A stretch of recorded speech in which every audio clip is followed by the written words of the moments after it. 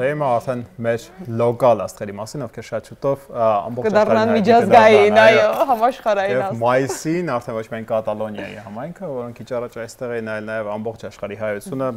fingers crossed։ Այո, Իսրայելում կայանա Եվրատեսիլ 2019 միջազգային եվրոպական մրցույթը, որի մասնակցում են ինչ ոչ նաև Ավստրալիայից մասնակիցներ, բայց այդ ամենին կհետևենք մայիսին, իսկ հիմա ներկայացնելու ենք վերջապես երգը եւ տեսահոլովակը, Սրբուկն ու Արտուր Մանուկյանը ռեժիսոր մեր տաղավարում են։ Շատ ուրախ ենք, շնորհավորում ենք իմիջայլոց երեք տեղադրվեց YouTube-յան ալիքում պրեմիերան կայացավ ու շատ հետաքրքիր բարձր ցուցանիշ մի անգամից ցույց տվեց, հա, տեսահոլովակը։ Ես մի քանի ժամ հետո եմ նայել, պարզապես 200,000-ն անցել էր արդեն։ Մի քանի ժամ հետո 200,000։ Մի քանի ժամ հետո 200,000 view-ն, դա այս հարթակում մեծ բարձր ցուցանիշ է, այս առավոտ դեռ չեմ ստուգել։ Եթե ունենում է շարունակություն։ Եթե ցուցանիշը շարունակում է բարձրանալ։ Ես սա կստուգեմ։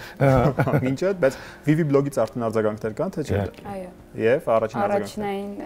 արձագանքը եղել է իրենց կողմից, շատ արդյունավետ ու արագ են աշխատում իրենք, շատ դրական արձագանքներ, ես ամբողջ կոմենտները կարդում եմ, ընթերցում եմ, այնպես որ լավ բաներ են գրում եւ դա ոգևորում է շատ։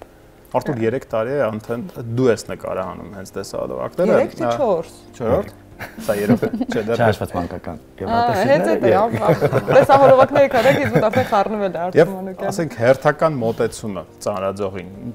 քեզ ինչ տվեց եւ ինչպես փոխեցիր, ինչը որոշեցիր փոխել ես անգամ ու Սրբուկ քեզ ինչով ոգեշնչեց որ սա ստանաս այն ինչ քիչ հետո գտնենք մեր եթերում։ Եթե իրականում, եթե նախկինում օրինակ մտածում էի, որ կողմից երգը ներկայացնենք, որ կողմից ներկայացնենք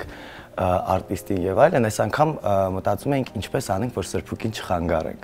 Իսկապես, այս անգամ ունեի մարչև մեծ խնդիր, որ թողեմ այնպիսին Սրբուկին, ինչպիսին ինքը կա, ինչպիսին կա կյանքում, ինչպիսին կա բնավորությամբ, ինչպիսին իր ձայնն է եւ հանկարծ չխանգարեմ իր երգին, իր վոկալին եւ ուզում էի որ շատ դոկումենտալ լիներ տեսահոլովակը, հա, ուզում էի sense շատ կեղտոտ լիներ, փնթի լիներ, այսինքն չլիներ կոկիկ, դասավորված, փայլուն, փնթի բառի լավագույն իմաստոցիալ է ռոստայտով, այն չէ, դուք մտածեցիք հենց։ Ես թիմի անդամներից եմ շատ լսել այս բանը, հետաքրքիր է որ ասում են օգնենք Սրբուկին եւ չխանգարենք, օգնենք նրան չխանգարելով։ Այս թիմի մասին ինչ կասես, ոնց հավաքվեց եւ այսօր ինչ քայլերով եք առաջ շարժվում։ Ես սիրում եմ բոլորի, սիրահարվել եմ այս ընթացքում բոլորին, որտեղ իսկապես հենց այդպես է եղել է։ Բոլորը այնպես էին անում, որպեսզի ինձ չխանգարեն, ցույց տային իմ հնարավորությունները, որպեսզի ես լինեի այ ոչ թե սարքեին ինչ-որ նոր կերպար, որի համար շատ շնորհակալ եմ, բոլորիդ համբուրում եմ, սիրում եմ։ Իմիջայլոց երգը անգլերեն լեզվով է, չկա դուդուկ, չկան հայերեն խոսքեր։ Ումն էր այս որոշումը, ով է երգի հեղինակը առհասարակ։ Ամբողջ թիմի որոշումն է եղել, որ եկել ենք հանգել ենք նրան, որ լավ կլինի այս երգի համար լինի ամեն ինչը եվրոպական ստանդարտների եւ ստացվել է, որի համար շնորհավորում եմ բոլորիս։ Իսկ երգի հեղինակը Lost Capital Tokyo 9, խոսքերի հեղինակը Գարիկ Պապոյան, շնորհակալ եմ։ Հիանալի խոսքեր։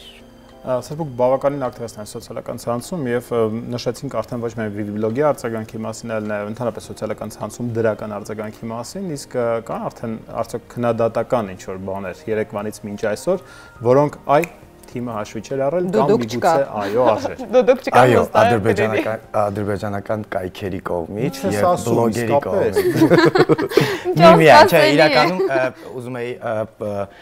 ուրիշ կողմից ասել, որ կան իհարկե շատ քննադատություններ, վերլուծություններ եւ այլն, բայց վատ կոմենտներ չկան։ Այսինքն դա ուրախալի է եւ հիշելով նախկին տարիների մեր մասնակցության դեպքում, թե հիշելով մյուս արտիստների եւ այլն, այս տարի շատ դրական է եւ դա միայն լավ է, ինչ որ գրում են Երևան 2020, դա արդեն ես չեմ հիշում այդպիսի կոմենտներ։ Իմիջայլոց իմ ընկերների մեջ կան հենց Եվրատեսիլի քննադատներ, որ միշտ նստած քննադատում են բոլոր հատկապես հայ մասնակիցներին։ Ու երեք ես ապշել եմ, որ առաջին անգամ նրանց էջերում Facebook-ի տեսա շատ դրական արձագանք այս ամենին։ Կամ Սրբուկին են շատ սիրում, կամ ինչ-որ բան է մեր կյանքում ու երկրում փոխվել։ Իրավիճակ է։ Սրբուկը իր Illusion Band-ով շատ հաճախ ժողովրդի մոտ էր, ժողովրդին հասանելի էր, ժամանակին նրան հնարավոր էր տեսնել բազմաթիվ ակումբներում, իսկ հիմա ամբողջովին ընկղմված է աշխատանքների մեջ եւ պատրաստվում է Եվրատեսիլին։ Այդ մարզավիճակը պահելու համար օրական քանի ժամ աշխատաժամանակ է պետք։ Այսօր ինչպես է սահմանել Ժամ թիմը։ չկա, ինչքան հնարավոր է պետք է շատ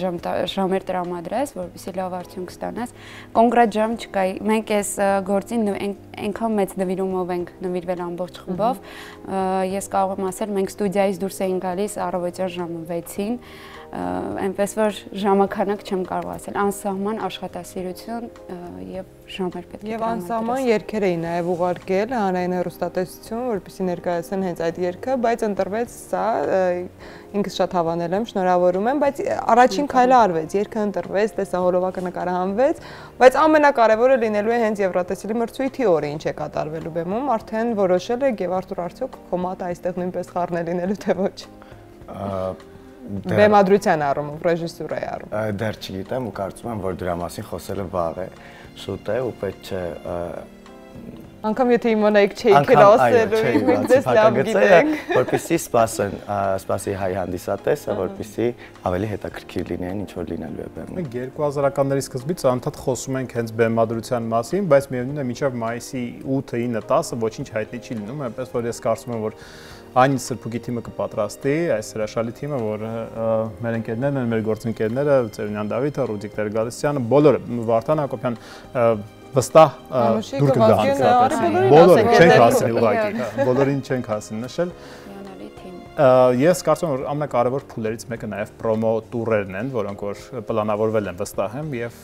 որտեղ երբ կարող են քեզ հետ խոսել, զրուցել, շփվել քեզ հետ մեր հայրենակիցները։ Ամենակարևորը լսել քեզ որպես երբ։ Ապրիլին լինելու է, բայց եկեք փակագծերը դեռ չբացենք, որովհետեւ կան նաև դեռ քննարկումներ են լինում տարբեր երկրների հետ կապված, վերջնականացված այո բաներ կան, որոնք դեռ չեմ կարող ասել, բայց լինելու է իհարկե լինելու է տուրեր։ Այսինքն ուղղակի հետևեն Facebook-յան էջին, հետևեն լուրերին, նորություններին, առաջին ալիքին հաստատ, որովհետև մենք բարբերաբար կտեղեկացնենք, թե որտեղ եւ երբ մեր հայրենակիցները կարող են շփվել Եվրատեսիլյան հայտնի օրագրերը կներկայացնենք։ Լավ, չչարաշահենք համբերությունը մեր հեռուստայտողների եւ այս պահի ներկայացնենք պրեմիերա Սրբուի Սարգսյան, Սրբուկ մարտով ներկայացնելու է Հայաստանը այս տարի Եվրատեսիլում, երգը կոչվում է Walking Out, ռեժիսորն է Արտուր Մանուկյանը։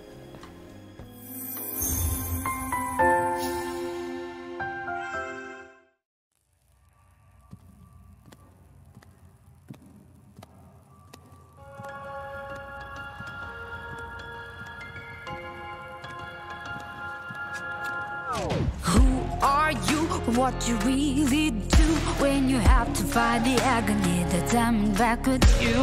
Who are you? Who you run to? Defend, hope on. Can you function on your own? Are you from those who swallow down the pain, disgrace, the sentence? Yeah,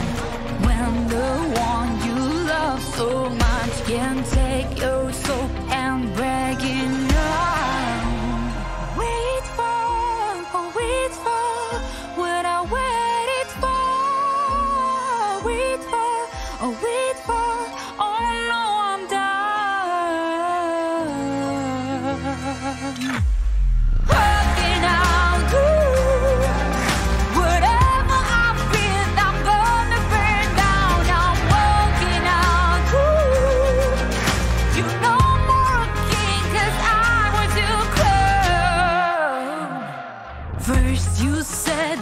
Die for me, but in the end I was the one bleeding all alone. First you said you kneeled, you swore you loved, you lived for me. How could you forget it all? Are you from those who can take a loving heart and squeeze it all out loud? Then prepare to slowly get not loved but hated instead. Walking out.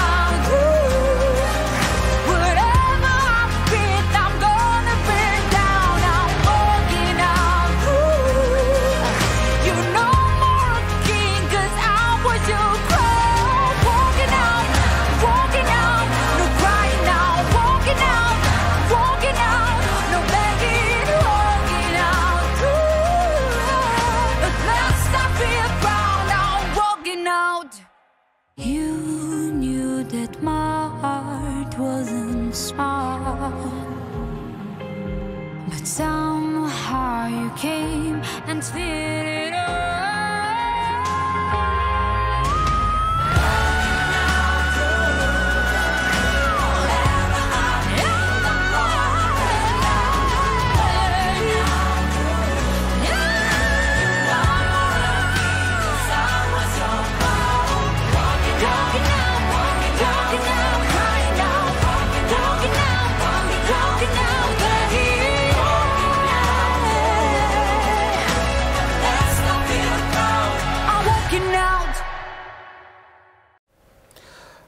Հրաշալի երգ։ Խոսքեր չկան, 200,000-ը հաստատ հիմա շատ արագ տեմպերով կշարունակի եւ մի քանի ժամ հետո ավարտին կես միլիոնի հասնի։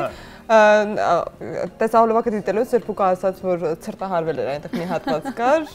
բավականին ծանր եւ դժվար նկարահանման ընթացք է եղել։ Ծաղիկներով տեսարան, իսկ մնացած ժամանակ հակառակը երևի էներգիան շատ էր ու ավելի որտեվ ջերուցումը անջատել ենք, որպեսզի այդ ծուխը չտարածվեր մնար օդում։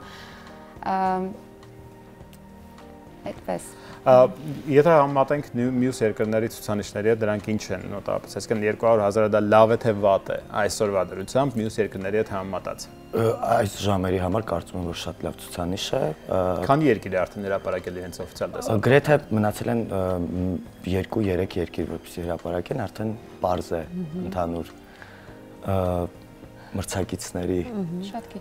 Շատ քիչ են մրցակիցները, ես մի քանի։ Եթե ընդհանուր պրոմոտորի մասին չխոսեցինք, ապա քրոս տուրերի մասին, այսինքն խաչաձև տուրերի մասին կարելի է խոսել, կա արդյոք ընկերության առաջարկ որևէ մեկի կողմից, որ կարելի է ընդունել եւ փոխադարձ հանդիպումներ կազմակերպել։ Քանի որ այդ հարցերում ես չեմ զբաղվում, չեմ կարող շատ մեծ ինֆորմացիա հավաքել։ Շատ սիրում ենք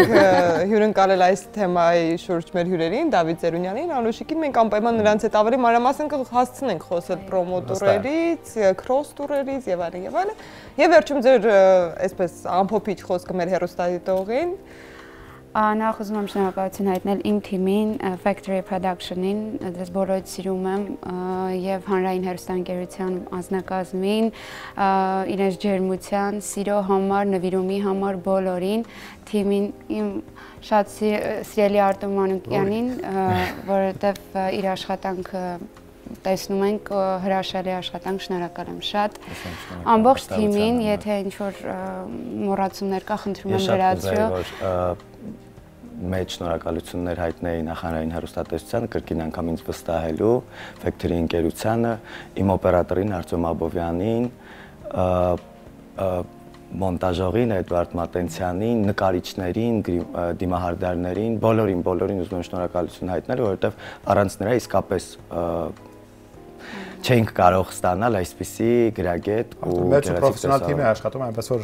թող որևէ մեկը չնեղանա, որովհետև իսկապես չես հասցնելու բոլորին թվարկել։ Եվ շատ շնորհակալություն եմ ուզում հայտնել իմ հանդիսատեսին, իրենց ջերմության, իրենց խոսքերի, իրենց ոգևորումի համար, սիրում եմ բոլորից։ Շնորհակալ եմ, որ իմ կողքին եք, իմ թիմի կողքին եք։ Մենք միայն քեզ հաջողություն ենք մաղթում եւ սպասում հաղթանակի, չպարտավորեցնող, ոչ միայն պարտավորեցնող, այլ նաեւ հույսով ու հավատով, որ գալու է այդ հաղթանակի օրը։ Եվ թող այսօր չավարտվի այդ աջակցությունը Սրբուկին, նրան մեր աջակցությունը պետք է դեռ 2 ամիս շարունակ, այո, հատկապես Եվրոպայում բնակվող մեր հայրենակիցներին, մենք անընդհատ կհիշեցնենք նրանց, որ քվեարկան քո օգտին այդ օրը, քեզ հաջողություն ենք մաղթում, առաջիկայում ծանր շրջան է քեզ մոտ, ծանր ստեղծագործական շրջան է, բայց վստահ եմ, որ պատվով դուրս կգաք այդ ամենից, լավ թիմի հետ ես աշխատում, շնորհակալություն եւ եւս մեկ անգամ շնորհավոր, իսկ այս բանին մի պահ հիշեցի Ռուբիկոնը, գիտես, ակամայից, որ ներկայացնում եք պրեմիերաներ, ու այս ամենը շնորհակալություններ, թե ինչպես է նկարահանվում։ Պրեմիերան ասեց, մի տեսակ նույնիսկ նեղացա, չէ՞, որ դա այդ ամեն տեղի պետք է ունենար Ռուբիկոնի եթերում, բայց Լավ, իսկ հիմա տեսահոլովակ մեր եթերում։